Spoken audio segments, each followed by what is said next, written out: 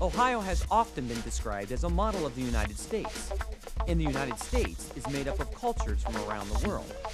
Now, if you take a look at some of the towns that you can find in Ohio, you'll see that in a manner of speaking, Ohio is also a pretty good sampling of the entire world. I'm Dan, and I'll be your tour guide as we travel around the world in Ohio.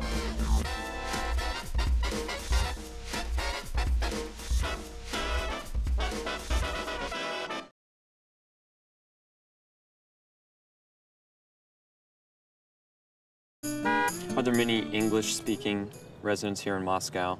Are there many English-speaking residents? Yeah. Quite a few. Really? We are in Washington Township, but we are a village. Okay. And this aerial photo generally shows the general area. This is the Ohio River, which is on the one side of the village, and this is the hills of the Ohio Valley. Here is our village.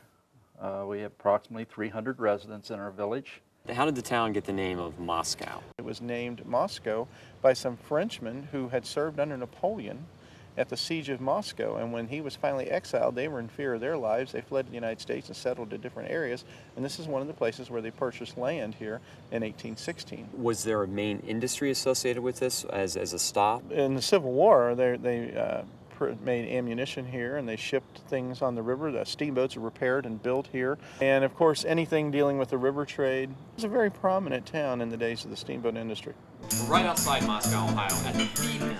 We're getting ready for the main course now, which is pie. Thank you. I am stuffed. We had, in 1997, one of our more recent floods, and a majority of the homes in the village were flooded.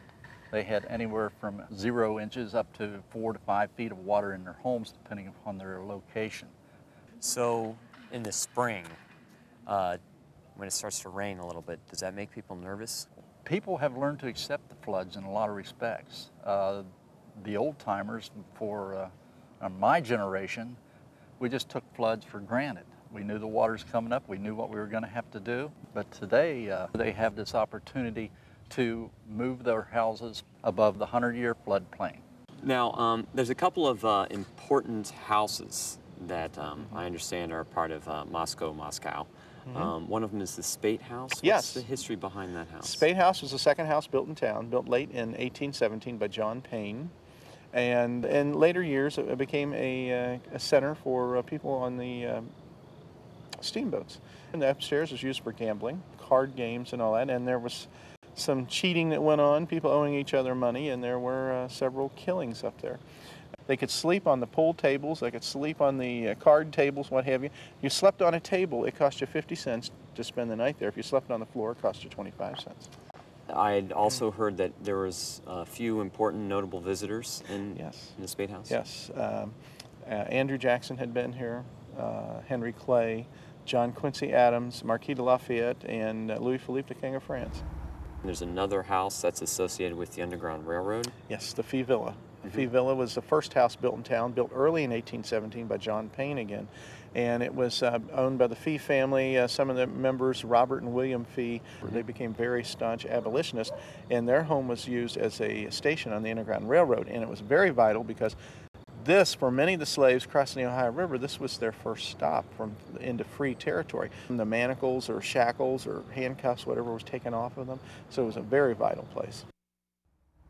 Right up the street from Moscow is another place that you won't want to miss.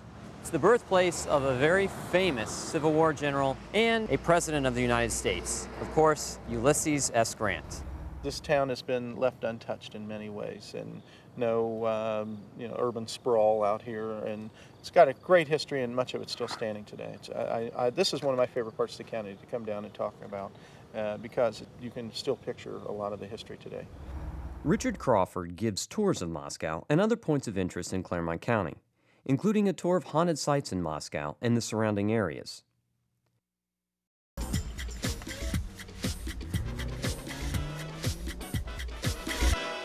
For more information about any of these Ohio towns, or to let us know where else we should visit, go to ohiochannel.org. You can also visit Ohio Travel and Tourism at ohiotourism.com or call 1-800-BUCKEYE.